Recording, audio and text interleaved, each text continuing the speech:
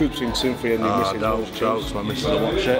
Nah, I can't. What would you do? Oh, just choose one, wouldn't you? Yeah, I don't know. Tough one, yeah? Yeah.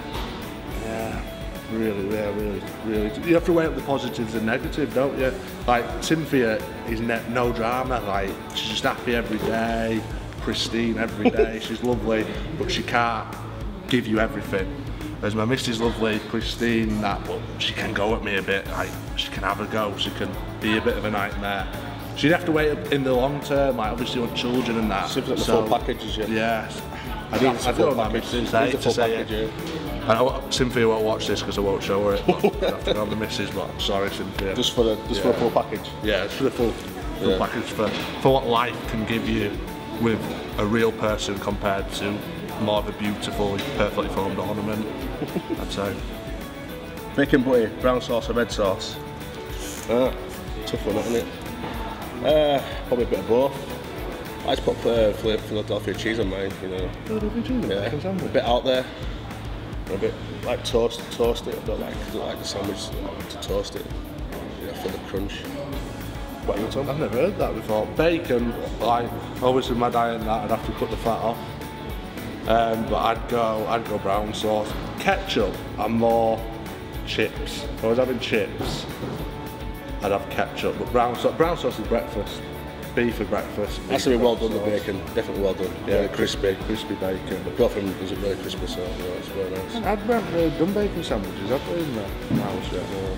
Not really breakfast people, though, are we? I was being up night time. Night birds.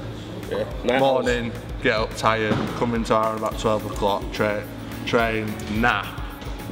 8 PM. Come alive, yeah. Little Sandow comes round.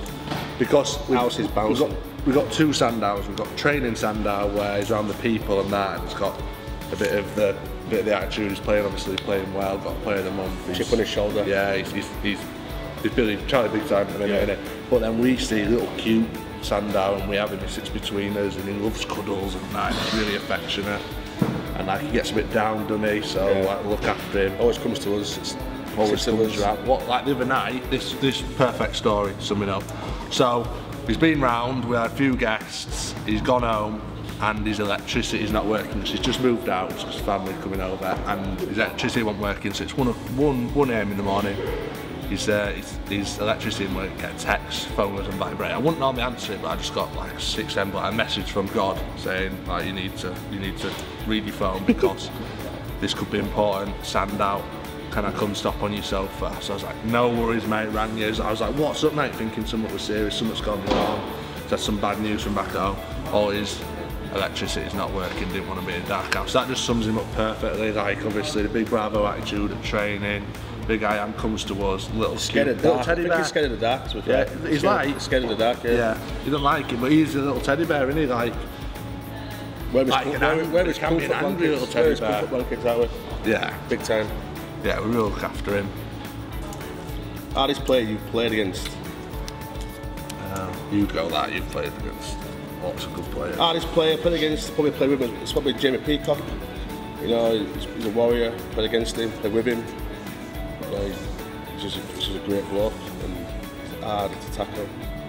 He's really skinny, but he's really strong at the same time. So yeah, Jamie Peacock. Cool. Mine would be playing with was Gareth Ellis. I just really liked him as a person because obviously he was such a good player, but he was very modest. He'd never big himself up or anything, and he came in under difficult circumstances, and just the way he acted and behaved and performed, I just thought was, you know, I really looked up to him. I thought he was very inspirational as a captain, on and off the pitch, and I thought he had a great balance between friendship with the team and leadership. So yeah, it'd have to be Gareth Ellis for me. I thought he was brilliant. Right, last, what are we doing for time? Just loving it. Just keep doing it, loving it. Right, who's the dark horse in the team? Oh, I've got a good one.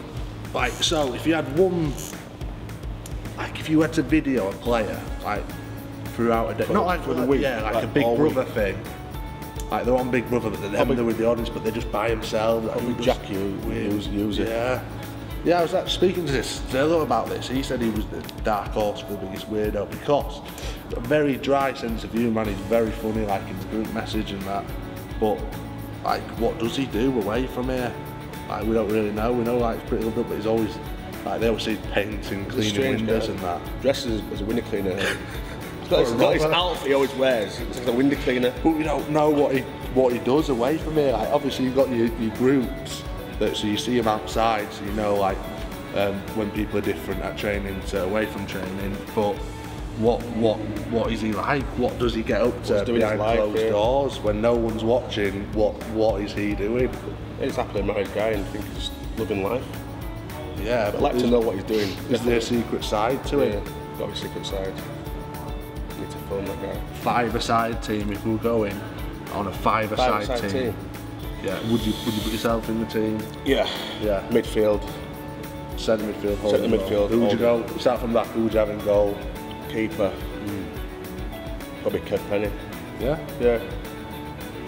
Just a bit of spring in it. You can dive side to side. Yeah. Basketball good skills. Reaction skills. Yeah. Will you go left back then?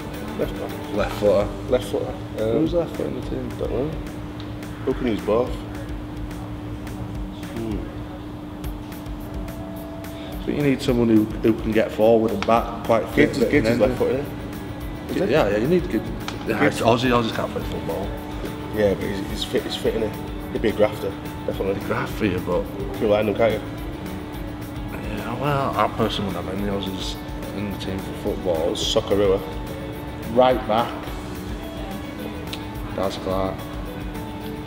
Obviously, he can get forward and back, he's fit. Yeah. I think he can kick off. Nice touch, innit? Yeah, nice touch. I think he'd be good. Obviously, you picked yourself centre mid. So we've got two strikers. So you find yourself as a striker, what, Tom? I'm going to sit back. I'm not going to pick myself in the team. I'm going to go with. You got to pick yourself. You play five-a-side, don't you? Yeah, I love five-a-side, but I'm not playing Wednesday. Right, I'll put myself in. I think obviously I'd love to be in a football. I've got no left foot, so that really hindered me. But obviously the enthusiasm and effort was there.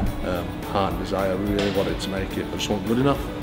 So I had to explore other avenues, and obviously found a home in rugby league. I know all the rules in football, so that was good. Still learning them in rugby, but obviously they'll come over the next few seasons. Partner myself up front. I'm right foot, so I can hold it up. Little through balls. I need like a born finisher. I've always seen Toby Kingdom kick-ups all the time. Yeah. He's pretty good. And he's having a tough time and obviously with his football in his hand all the time. Yeah. More than the rugby ball, so we could put him in. Yeah. Put him in and test ourselves. Go with that. That's a five-a-side That's our five-a-side team.